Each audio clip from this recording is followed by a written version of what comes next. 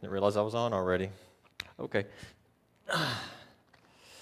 Y'all know the drill. I get up here and I touch Mike's stuff, dial it in, fix my mirrors.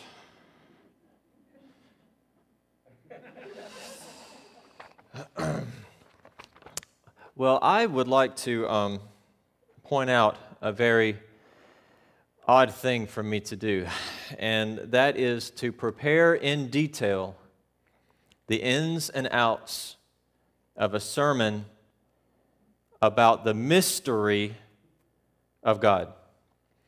I felt like every time I was getting some good ground and gaining some good ground, then I would basically be like, all right, God, I've got this nailed down. I know what I'm doing. I know exactly what's going to happen. I know exactly what I'm going to say. And then he would say, mystery of God.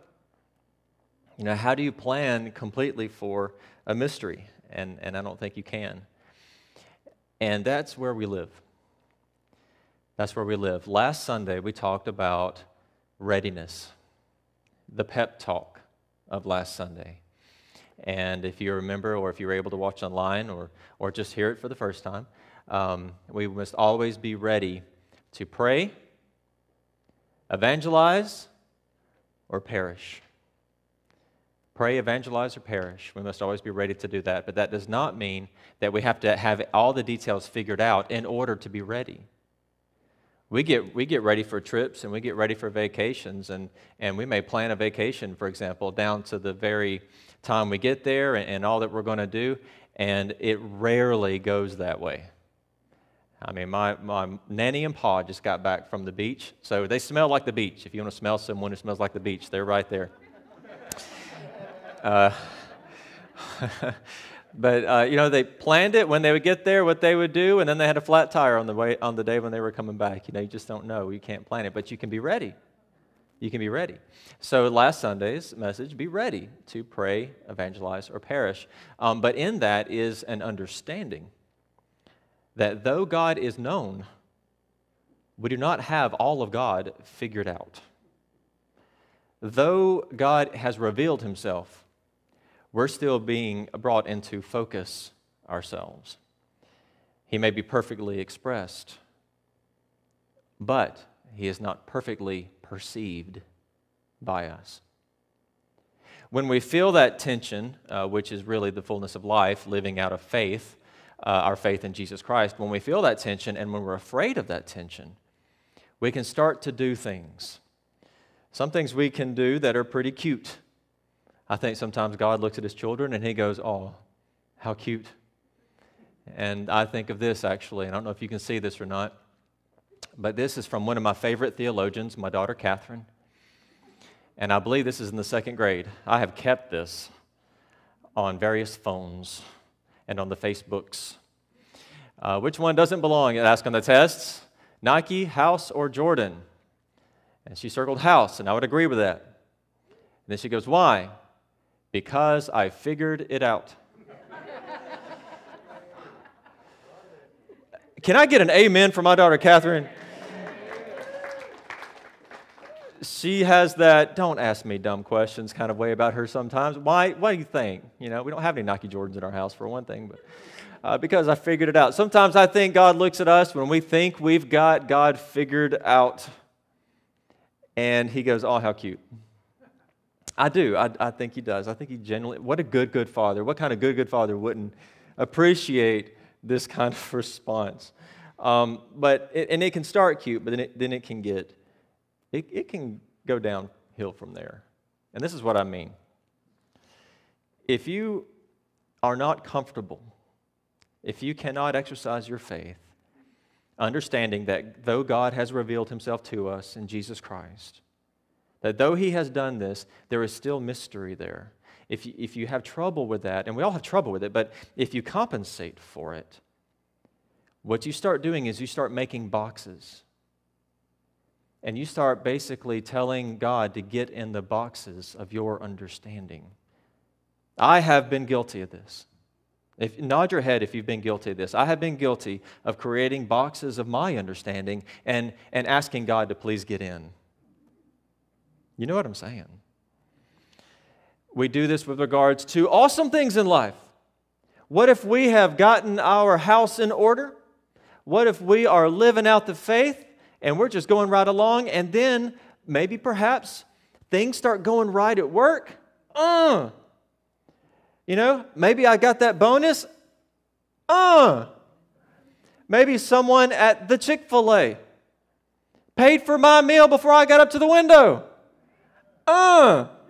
And then I offered to do the same for the car behind me, but I asked, but what all did they order? That's a passenger van. I'm in a Civic, So, but what's dangerous there? If things start going your way, and you fall into the box thing, then you start to conclude, okay, well then if I live right with Jesus, then financially things get better for me. You hear how dangerous it can get? See, that's that prosperity gospel business. The last time I recall, Jesus did not have a place to lay his head, and no one lived more faithfully to God Almighty than God revealed in the Son, Jesus Christ. Amen? So we got to be careful with that. Now, so that's if things are going right. What if things are going bad? What if you go through a tragedy? You know what I mean? What if you had basically believed that things go right if God is with you? They go right according to your desires if God is with you, and then all of a sudden things start going really, really hard. Maybe someone that is just a very part of your heart, a very part of your life. What if someone passes away? What if they go through something awful? How about, parents out there, what if your children are going through something that's just like, oh, I never wanted them to have to experience that? Then the danger becomes, okay, well then I guess God isn't with me. Then I guess I did not perform my faith properly, and now he's mad at me and he doesn't love me anymore. Do you hear how dangerous it can get when we start to compensate for the discomfort of living between God revealed and God the mystery? So today is going to speak to that a little bit. Today we're going to sort of be encouraged by this, by the Word of God. And it's my privilege to do this together with you. God as mystery, revealed in Isaiah 55, "For my thoughts are not your thoughts, neither are your ways my ways, declares the Lord. As the heavens are higher than the earth, so are my ways higher than your ways, and my thoughts higher than your thoughts." God admits, look, I'm a mystery. I'm a mystery. I'm with you. I'm engaged with you. I'm protecting you. And he's speaking to a people who have been in exile. You have known exile. But don't put me in your box. Why? Because my thoughts are not your thoughts. You build your boxes according to your thoughts. That's irrelevant to me.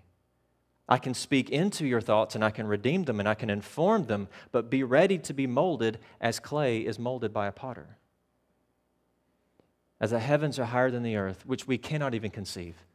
As the heavens are higher than the earth, so are my ways higher than your ways and my thoughts than your thoughts. I experience a freedom in that statement, and I hope that you do as well. What if God is only as good as your imagination? Do you hear it?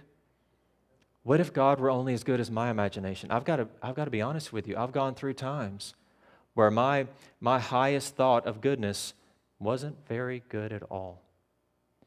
And I am so grateful that God is so far above that it was not within my capacity to bring God down to my level, but instead, He would kneel to my level and lift me and lift you up.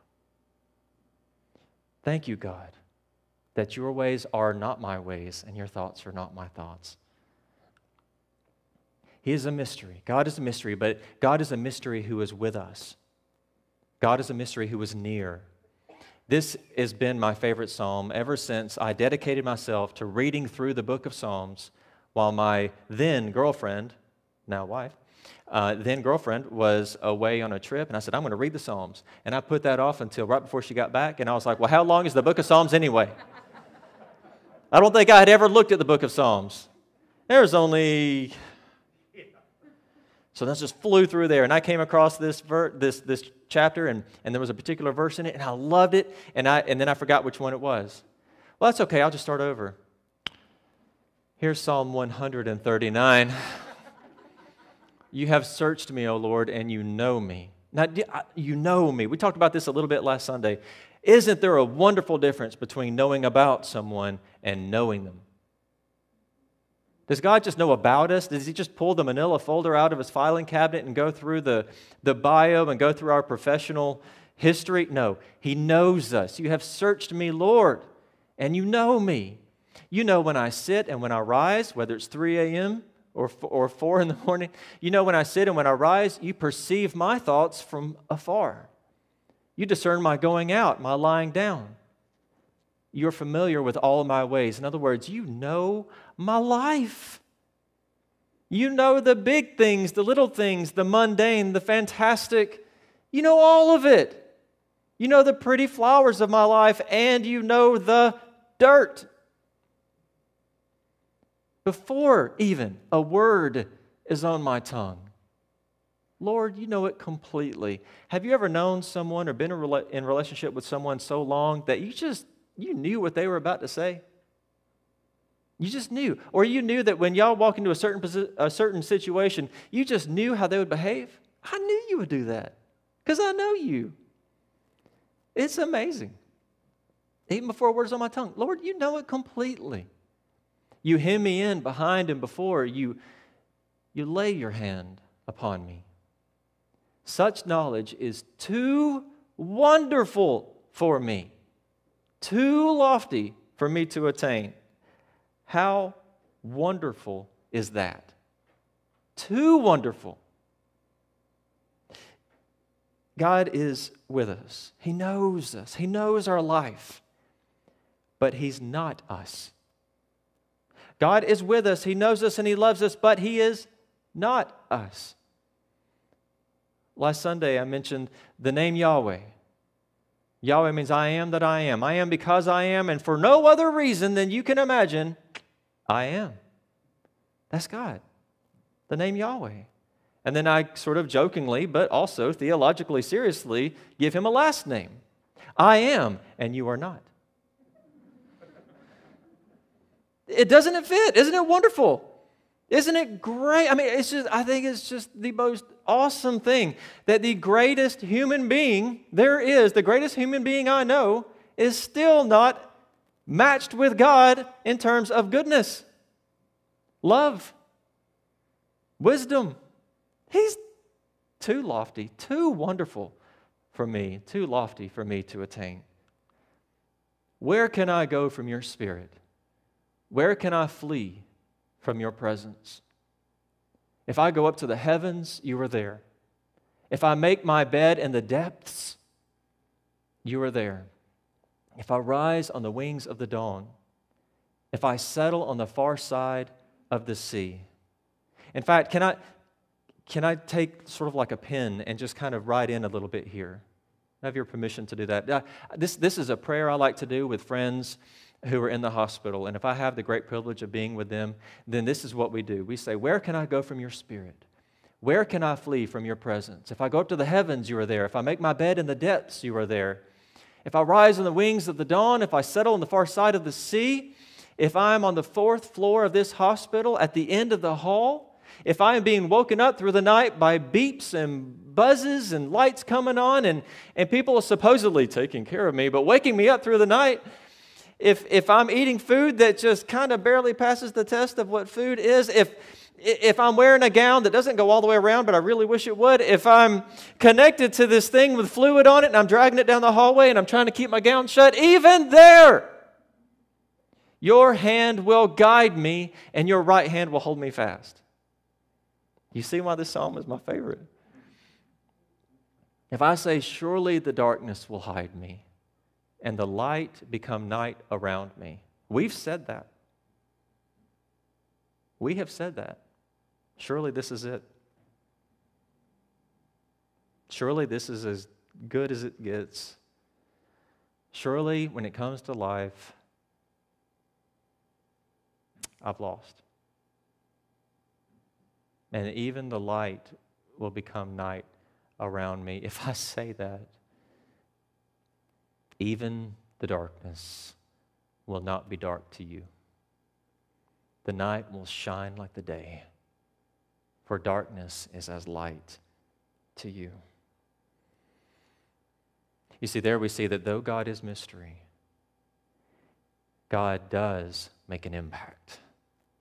God does reveal himself in the same way that light impacts the darkness, and thank God it does. In the same way that light impacts the darkness, redefines the darkness, chases the darkness away, God reveals himself. A mystery, but a mystery being revealed. And a mystery revealed to us perfectly. The Son. The Son is the image, the expression.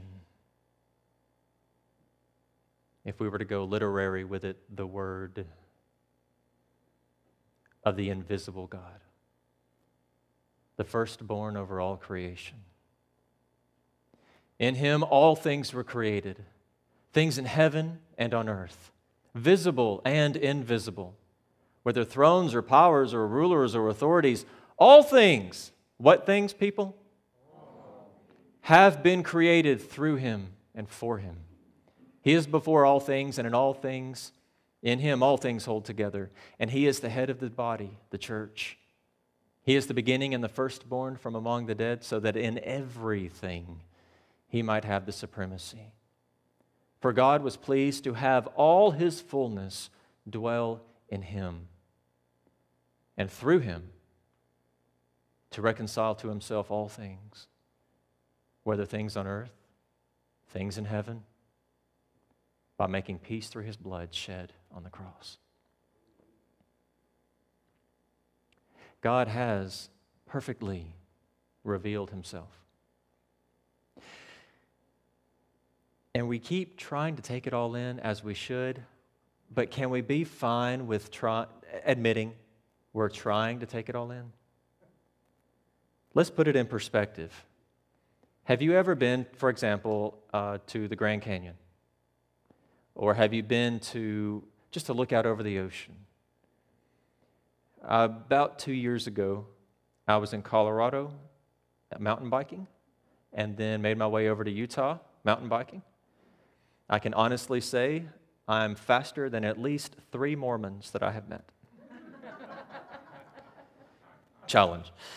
And do you know what so many of us, myself included, we're trying to do as we're looking out over this vast expanse?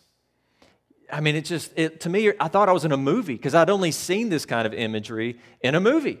Never been out west before, but I'm trying to take it. I'm like, oh my gosh, this is amazing. Oh, I know what I need to do. I need to what? Take a picture. So this is what everybody looks like. We all look like, what are those? Sprinklers. We all look like this weird human sprinkler system. We've got our phone. Okay. And we try to take it in. I'm taking a what? A panorama? So I'm doing it. And then my leg twitch. Okay.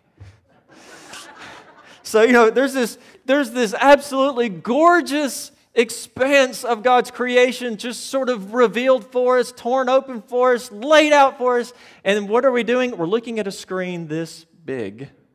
And we expect it to what? Fit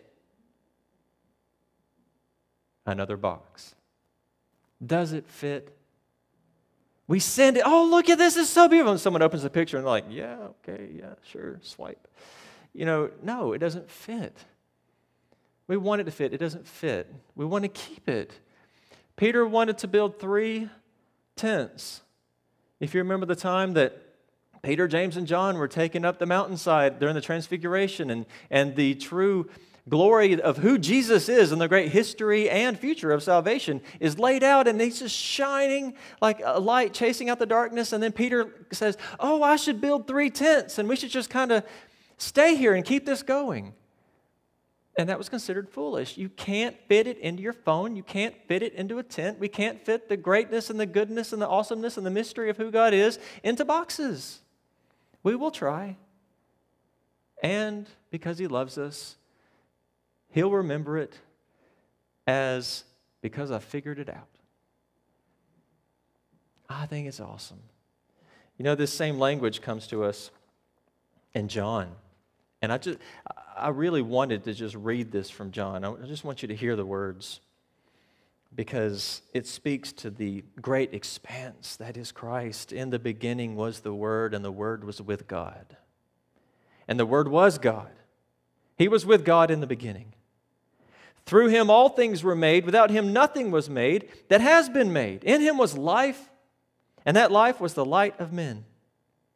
The light shines in the darkness, but the darkness has not understood it. You see, God has expressed Himself. God has revealed Himself. It's the perception, our activity that's not perfect. And that's okay. He was in the world, and though the world was made through Him, the world did not recognize Him. He came to that which was His own, but His own did not receive Him. Yet to all who received Him, to those who believed in His name, He gave the right to become children of God. You see, the Word, the expression, the image became flesh and made His dwelling among us.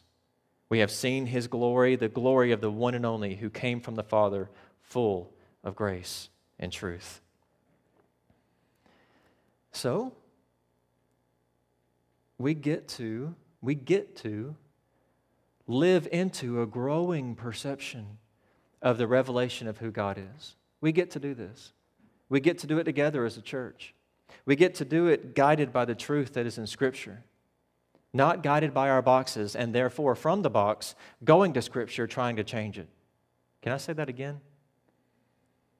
We get to grow in our perception of the perfect self-revelation of who God is. We get to do that with Holy Scripture and live from that, not live in boxes. I have moved a lot in my life. You would think I would stop trying to live in boxes. You know that feeling, don't you? Can't find what you need, so you just go buy another one. The day you buy another one, right? The order of life is out of whack when you try to go from the box to the truth. Go from the truth and live from the truth and forget the boxes. That's the challenge, and I think it can be done, and God gives us a way. This awesome privilege of worship that we get to do. The word mystery, we get it more directly from the Greek. The Greek word for mystery is mysterion. Can you say that? Mysterion. Depending on your Greek teacher, it might be pronounced different. But I'm your Greek teacher today, so ha. Mysterion. That which was hidden being revealed. I mean, what makes a good mystery? What makes a good mystery, if you read a good mystery, if you're into reading mysteries, is that there's something hidden, and through the course of it, it's revealed. The mysterion, that which was hidden, being revealed. If you go the Latin root with this, you get sacramentum. And you know what word we get from sacramentum. The sacrament. Yeah, very close. This holy mystery, the sacrament of Holy Communion. For I received, says Paul in his letter to the Corinthians, I received from the Lord what I also passed on to you. The Lord Jesus, on the night He was betrayed, He took bread, and when He had given thanks, He broke it, and He said, "This is my body, which is for you. Do this in remembrance of me." In the same way, after supper, let's go back. I'm reading. I could probably, let's not assume that I remember it. In the same way, after supper, He took the cup, saying, "This cup is the new covenant in my blood. Do this whenever you drink it in remembrance of me. For whenever you eat this bread and drink this cup, you proclaim the Lord's death until He comes. You proclaim how it is you have life at all until He comes." So, with regard to this business of the mystery of God, of living between God's revealed in Christ and the mystery of God. You know, this seemingly insignificant act that we get to do, and that you get to do at home, this seemingly insignificant act is so mighty. It reminds us that God has revealed himself perfectly throughout the history of salvation, ultimately in this full expression as Father, Son, and Holy Spirit. This is also, in the very act of doing this is also a refocusing. This can help us see maybe what we've never seen before. Did you know that? I understand that there are traditions where you have to already be a confirmed believer, but we come from a tradition that says, you know what, this can actually open your eyes. We come by it fairly honestly. Luke 24. Jesus was walking along on his way to Emmaus. There were these two others who were walking along on their way to Emmaus. You know what they believed? They believed in the teachings of Christ. They had heard about the teachings of Christ. They knew him to be great. They believed in the death of Christ. They knew that Christ had died. They believed him to be selfless in his death. That's awesome. They did not yet have faith in the resurrection of Jesus. He was right there with them, but still veiled by their unbelief, veiled by their lack of faith in his resurrection. He walked right there with them. He even explained the scriptures to them, and they still weren't getting it. I mean, Jesus, talk about the best Sunday school teacher ever, was teaching the Bible to them. The author was teaching the Bible to them, and they still weren't getting it. But when he was at the table with them, he took bread, gave thanks, broke it, and began to give it to them. Then their eyes were opened, and they recognized him. You do not have to be a member of this church. You do not have to be a member of any church. You do not have to be able to confidently say, I have full assurance of salvation, and I have a full and saving faith in the resurrection of Jesus Christ. You don't have to say that even. But look, if you have heard an invitation to the possibility of living with gratitude between God revealed and God the mystery, from here on out, if you just believe God wants to do something with you today, and that God is good and able to do it, then I encourage you to receive this and to participate in this blessed act of worship. I heard used to that sound meant some sweet old lady had a peppermint. And then all the little kids looking at her going, I wish I had a peppermint. This is weird, but don't get too confused by the form of it. Because you know what? It's not the packaging that makes this what it is. It's not the packaging that makes this what it is it? This is something God is doing. A sacrament is a sacred moment created for you and I by God personally. So why don't we invite his activity upon this? Let us pray.